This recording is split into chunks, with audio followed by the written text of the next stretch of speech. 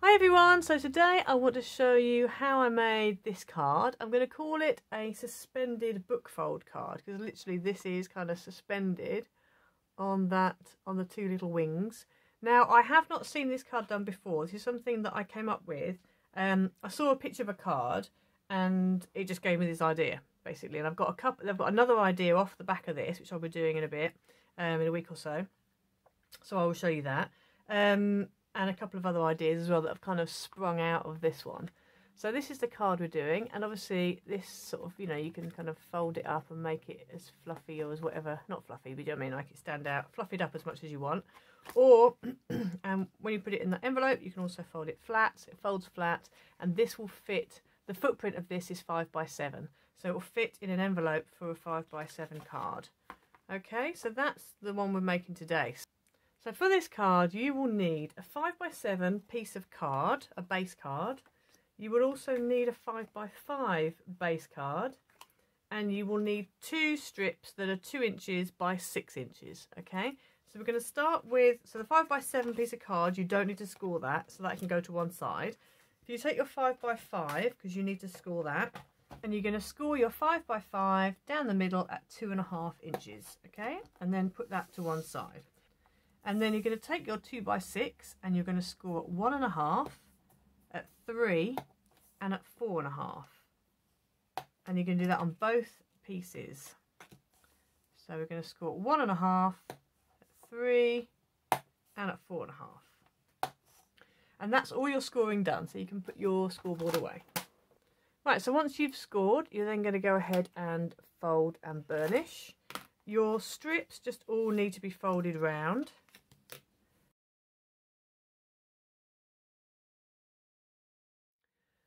So once you've done that, you end up with your strips looking like that. And then on your 5x5, you just want to fold that down the middle and burnish it. Like that.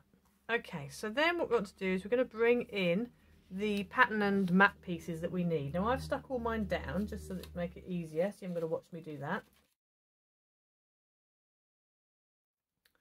So you're going to need 6 pieces. Now this can either be your mat level, your mat panels, or your pattern panels. It's up to you which one you want to use. On my original card I used a pattern, so I literally just had a pattern. I didn't have any mat around it, I just had a pattern on it. Okay, so it's really up to you what you want to do. I'm going to use, on this one I'm going to use whatever I'm using for my mat. That's what my square is going to be. So you need 6 of these, and they are 1.25 wide by 1.75 high. Okay, so you need 6 of those. You then need, for your front piece, so for this piece here, you need 2 pieces of mat that are 2.25 by 4.75, and the pattern panels are 2 inches by 4.5 inches. And again, so you need 2 of both of those, and they are going to go on the front there, on that bit there that sticks up. Then for the back of your card, so I've used this kind of pearlescent, almost beehive pattern here at the back. You need 2 pieces which are going to go either side, and these are the mat pieces are 1.75 by 4.75, and the pattern is 1.5 by 4.5. And then you need 1 piece that goes in the middle. The mat for that is 2.75 by 4.75, and the pattern is 2.5 by 4.5. So we're going to put these pieces to one side for now, because we really want to put our card base together first before we go ahead and stick our panels on. So if you bring your card in, take your 5x7 card base, and you want to grab a ruler and a pencil, and along the top you're just going to mark it halfway at 3.5 inches at the top and 3.5 inches at the bottom. And the reason you're doing this is because you need a line to be able to work out where your centre of your front piece is going to go. And if I were you, I would just draw a pencil line. Now you're only going to see the very top of that, so if you want to draw the pencil line kind of like that, just so you can kind of see it, because you will be covering that up with a panel, so you're not really going to see it. Any little marks at the top and the bottom you can easily just rub out. So now what we're going to do is we're going to take our 2 little struts that we have, and we're going to put some glue on. You can use tape or glue. I'm going to use glue just because I find it's a bit easier. and we're going to apply some glue onto that first section there where the cut edge is. So there's my fold, that's where it's folded in half, and then we're going to turn it over, and this edge, the cut edge, needs to line up with where your pencil line is, and it needs to be kind of central top and bottom. Okay, so you're going to stick that in, so that will look like that. And obviously this, it's only that one panel that's stuck down, that's all free floating. Okay, then you're going to take the other one and it's going to go bang opposite on the other side, like a mirror image of what you've just done already.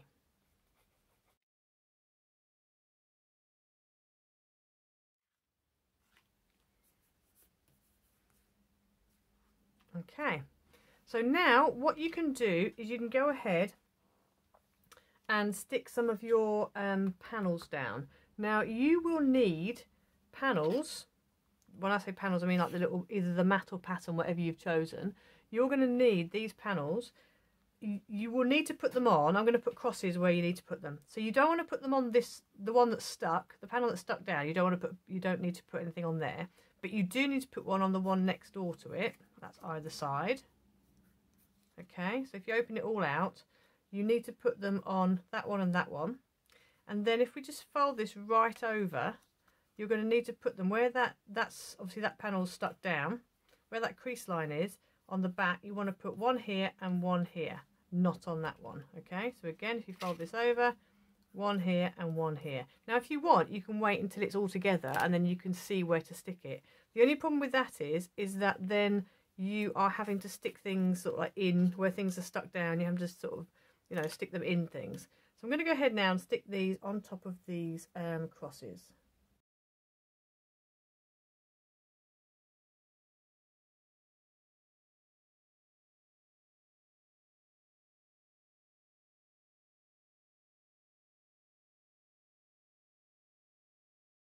Okay, so when you finish, you should end up with that. So you've obviously got your halfway line where you've done, you know, put your two little flaps either side.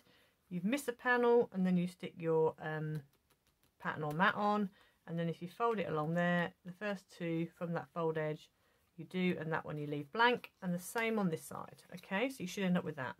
Right, so once you've done that, you can now bring in the pieces that you want to go on the back. And this one is going to go in the middle there, and you want to make sure that you get it central top and bottom, and you also get it central between those two score lines. And then this is going to go either side like that. Okay, so we're going to go ahead and stick these on. And this is the point where if you want to rub any pencil lines out, now is the time to do it.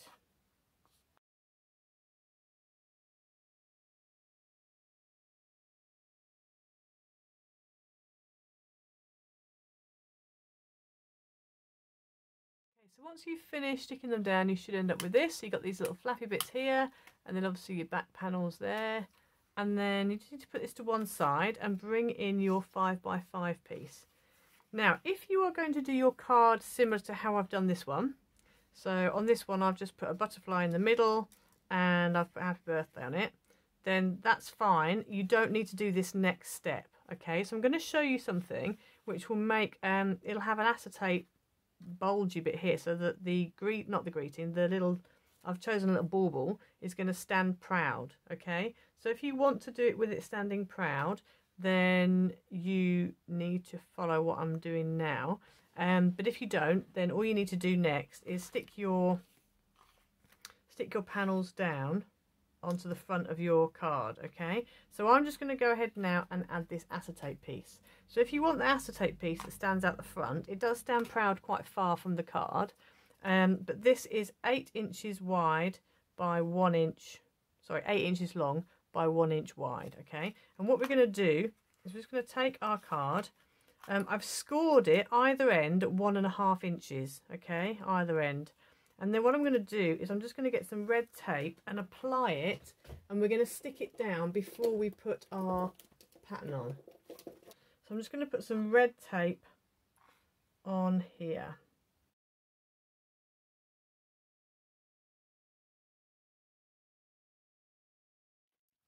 Okay, so hopefully you can see that I've put red tape on, but I haven't gone all the way to the crease. I've left a bit of a gap. and that's because this will go round the edge of that, and so I don't, and you're going to see a tiny bit of it sticking out there, and I just didn't want you to have to see, you know, all of it.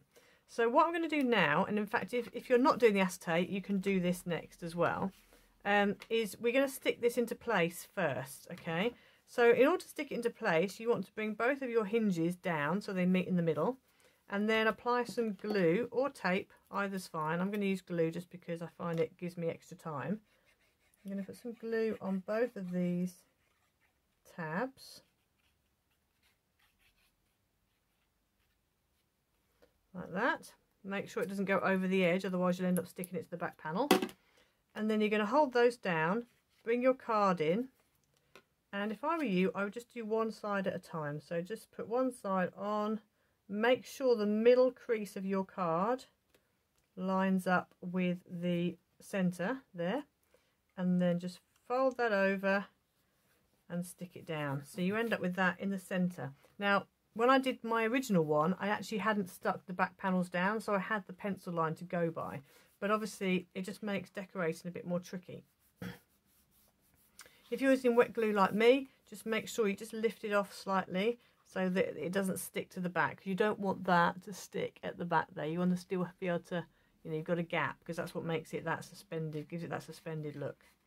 And then just have a bit of a play around, just make sure it's all stuck together and it's all okay. There we go, like that. Okay, so now I've stuck that down. Obviously, as I said, if you're not doing the acetate, you could just go ahead and add your panels, add your greeting, and you're done. Okay, but if you want to do the acetate bit at the front, then this is what we need to do next. We need to take the acetate panel. We're going to take the backing off one side,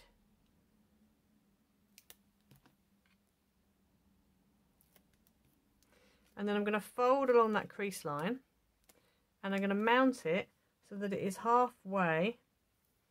So use this as your guide. It fits centrally within that top and bottom, and that this crease line marries up with the end of your card.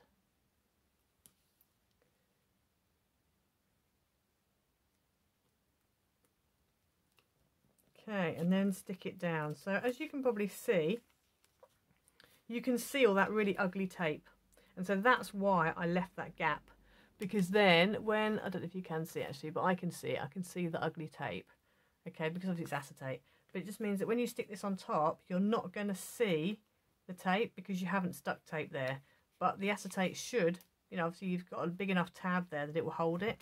So now what we want to do is take the backing off this other side and then fold it over and then stick the whole thing flat like that, and then we're just going to give it a bit of a crease so it kind of knows where it needs to be. There we go. And then what we're going to do is these are going to stick in here and here. So obviously you're going to have to stick them behind that acetate barrier, which is a little bit tricky, but it's not too bad, and they're the only panels you've had to do it with, so it's not too bad. So we're going to stick those down now.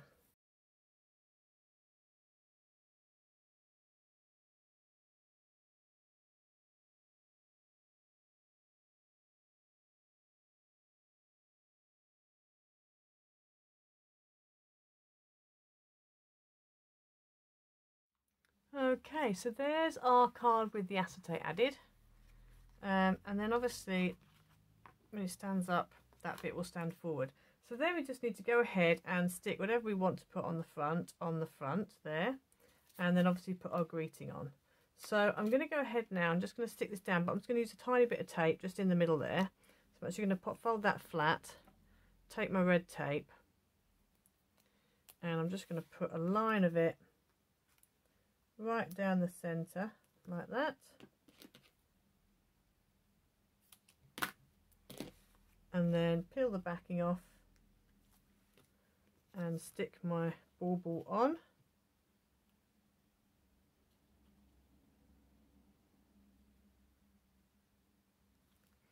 Like that, and then when it opens up, that bit can still stand forward. Just give it a bit of a... So as you can see, it stands forward quite a long way, but I don't actually mind that. I think it's quite nice, gives it a real 3D element. And then I'm going to stick my Merry Christmas on. I'm just going to find a suitable place for it to go. I'm going to go with the top corner, I think.